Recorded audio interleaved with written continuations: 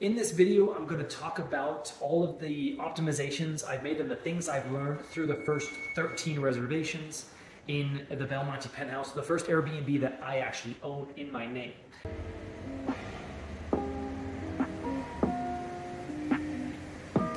Welcome to the Belmonte Penthouse.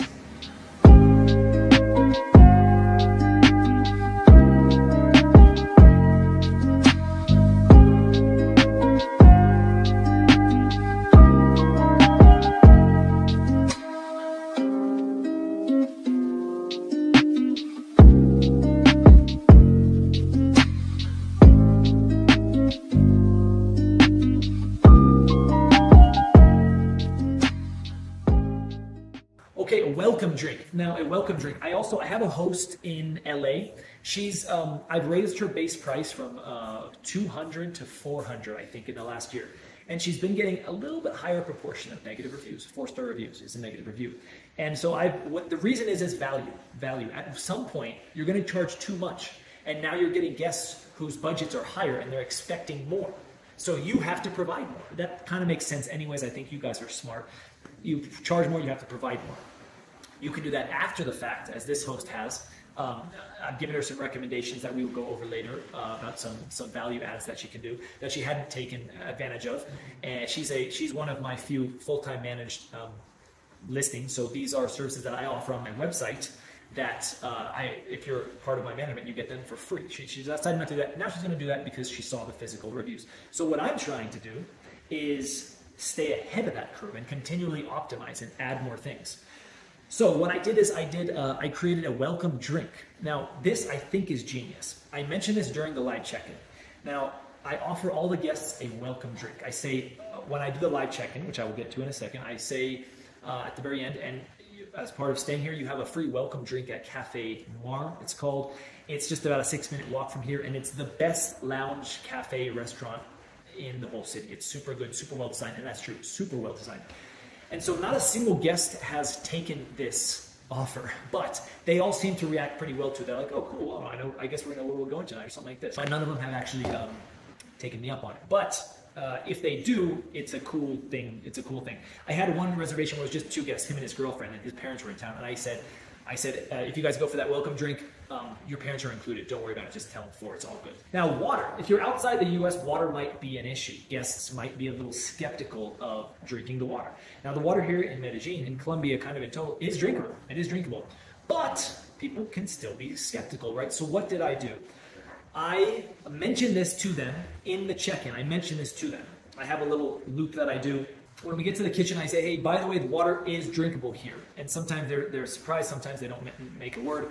What I've done, I've taken it a step further. I have a link in my digital guidebook where I actually test the water. 2 different tests, water tests, here in this apartment, and I record it from this sink. And so if the guests are saying, oh, are you sure? I'm not sure about that. I say, well, look, I've been drinking it myself.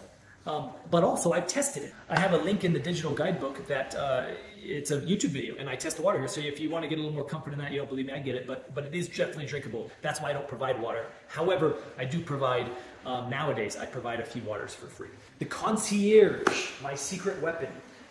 So this Concierge,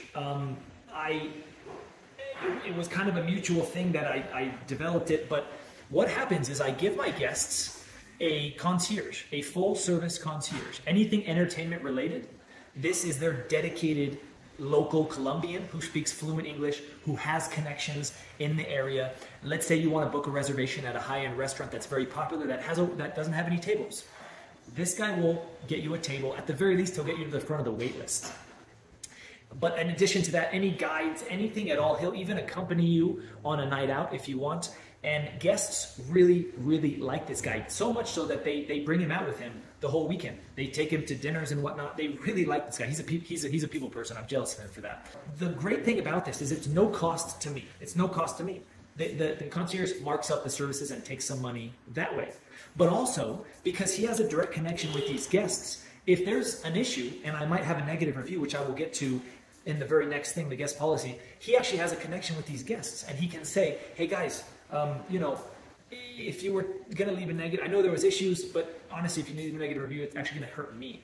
And since these guys really liked my concierge, they're probably not going to leave a review. I hope. We'll see.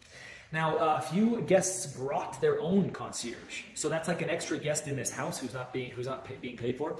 So I decided, after learning this, I decided to send a special message to these guests, introducing my concierge and kind of letting them know this is your concierge, this is who you can use. Now, I had an issue. My biggest issue was about the guest policy issue. Now here, it's 100% of the reservations have been men. And what they want to do here is they want to have overnight visitors. I want to get into specifics, but the guests here, they want to have overnight visitors, and they almost always do. And so I've created a guest visitor policy. I allow visitors. That's part of the reason why I can charge so much, but I need to set a limit on it. Now, this is a topic for all hosts. What my visitor policy is first visitor per guest gets one visitor free. The second visitor is 100,000 pesos. That's about 25 bucks. Okay? All overnight visitors, including that first visitor, overnight is defined after 5 a.m.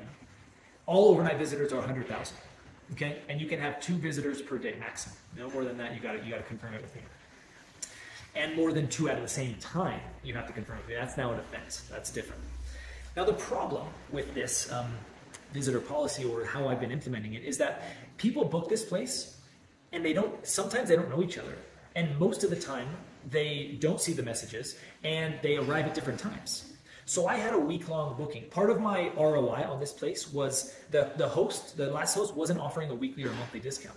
And hosts around here, my competition, were offering weekly and monthly discounts. So I was gonna offer I offered a 35% weekly discount and a 65% monthly discount.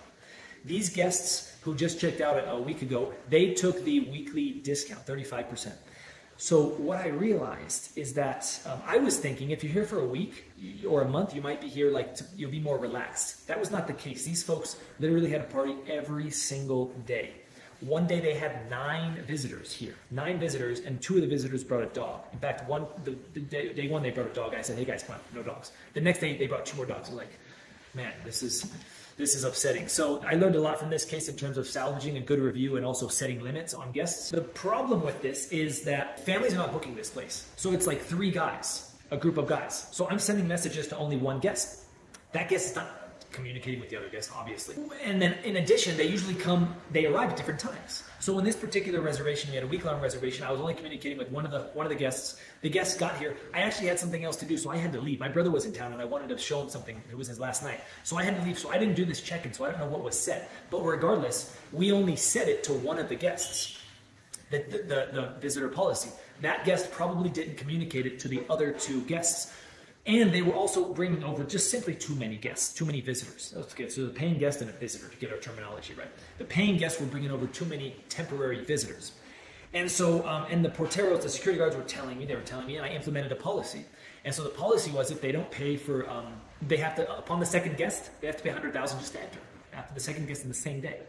And so the guests didn't know this. The guests didn't know this, and they got very upset. They paid because the porteros are great, and they didn't let the visitors in without paying. But they were very upset, and this could risk a negative review.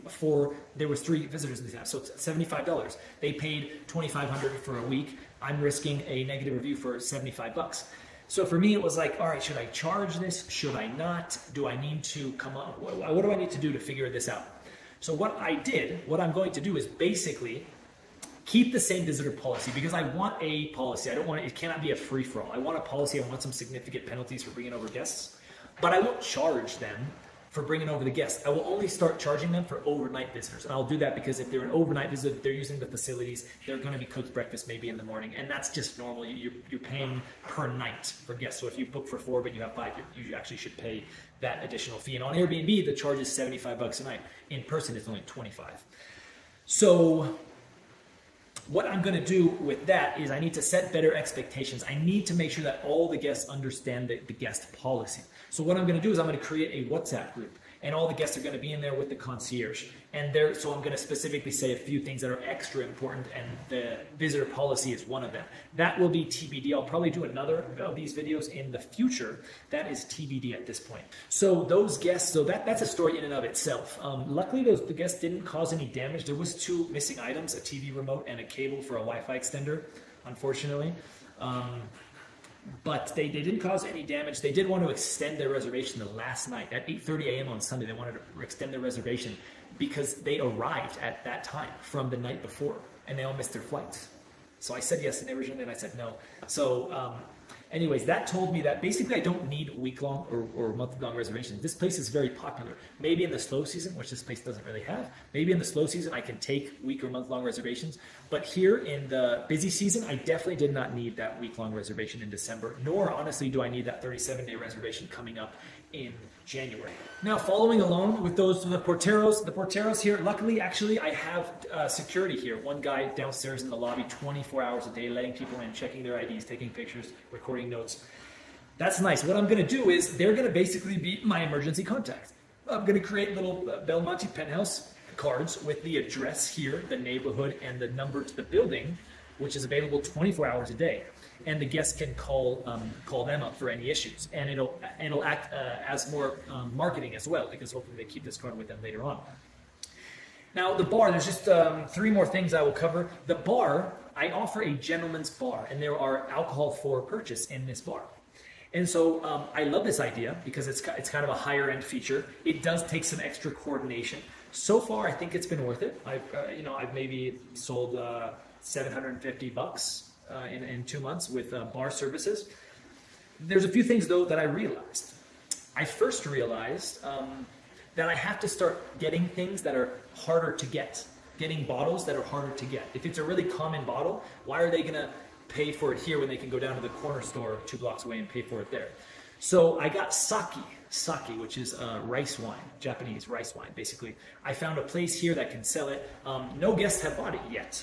But I got that under the premise that I need things that are more unique. I think guests just don't know what it is. What else I started asking is like, what do guests really want? And it turns out Hennessy they really want. So I'm going to start getting Hennessy, but it turns out it's hard to get Hennessy here. So that's the things I was thinking about. And then I started thinking about, well, we provide Heineken and Corona. Then I started realizing like, well, why Heineken and Corona? Were those tested by the prior hosts? I think probably not.